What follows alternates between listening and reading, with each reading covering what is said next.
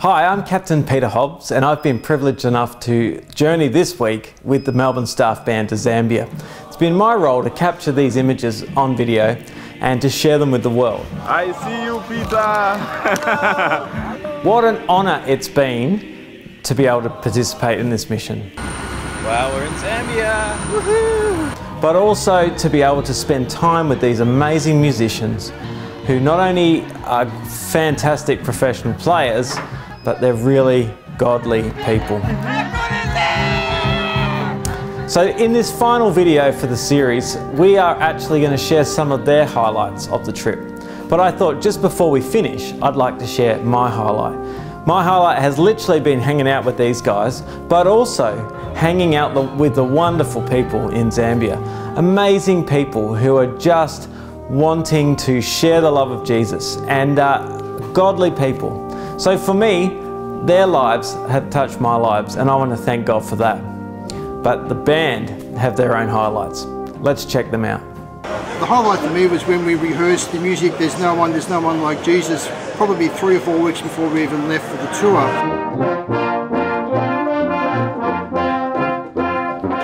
And to us it was a tune, it was the music that we were going to support. But when we started playing it in the morning and just the way that people responded in singing it and teaching us the words and the shakers, it was just a great experience. The use of music and especially the use of God's music anywhere in the world, it was just fantastic.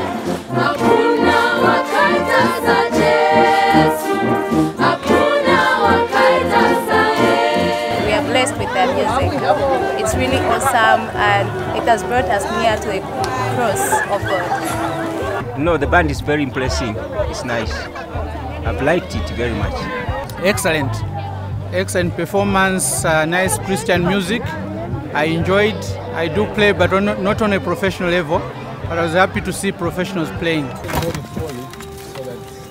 You have evidence. Hey, mate. There you go. This is fantastic. What are we doing? The highlight for me from the Zambian Congress was catching the bulls and the carts to the Saturday night session. If you did this in Melbourne, you probably get booked.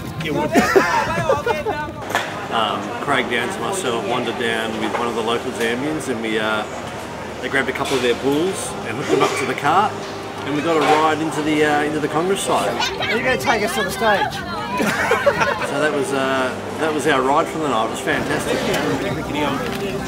think also walking out into the campsite, yes, just realising that here's this focus of the Congress, but around us is just surrounded by this community of people. Oh, we have some chickens. Have you brought these to cook and eat? Yes. Yes. It's crazy. I was just amazed that they could emerge from those tents. I mean, we struggle to get changed and keep clean, and then these people crawling out of 2- and 3-man tents and resplendent in their uniform every day. Unbelievable.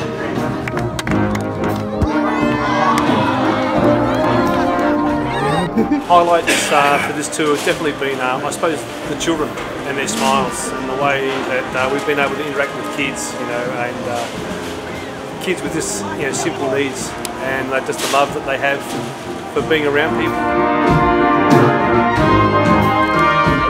My highlight was the Etambeni Children's Home, just seeing those kids there and just learning that 90% of those kids were abandoned. That was heartbreaking. It was really nice to cuddle with them and just spend some time there. We left Lusaka bright and early this morning and travelling to the Congress. Everything was normal until we ran into some Salvationists that were stranded on the side of the road. The fact that the locals on the bus were immediately willing to help pick up these other travellers who were in trouble. We had a reasonably full bus, we were well spread out, but there wasn't a question, we were going to help them, take them, and that was wonderful to see.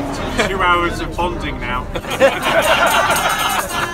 And if the whole world worked like that, how good would it be? I just thought when they started actually singing and played the cymbals on the bus, that was fantastic. Yes. It's like, wow, it's that spontaneity.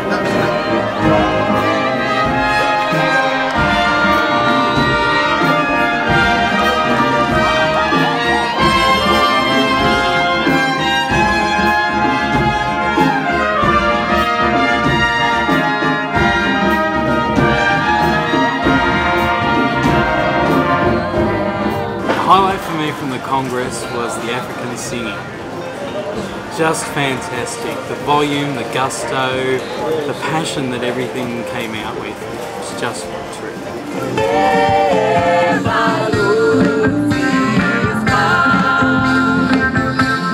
I think afterwards, seeing everyone leave on all these open trucks, you realise the effort they made to get there. They just, nothing stopped them getting there. It's incredible. It's really amazing. They get in the back of a truck and drive for hours to get to the event. It's also, I think, symptomatic of that response to messages. It's like, if there's anything going, I really want to be in this. I've got to get there because I've got to be in this. You know?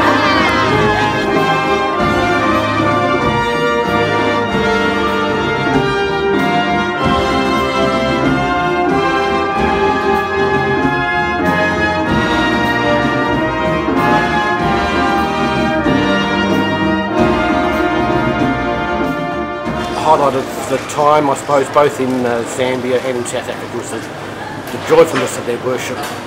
And I suppose the challenge to me was, I sort of came across and reflected on the scripture from the Psalms, restore to me the joy of your salvation. I suppose that's something I'm going to take away and maybe inspire me into the future.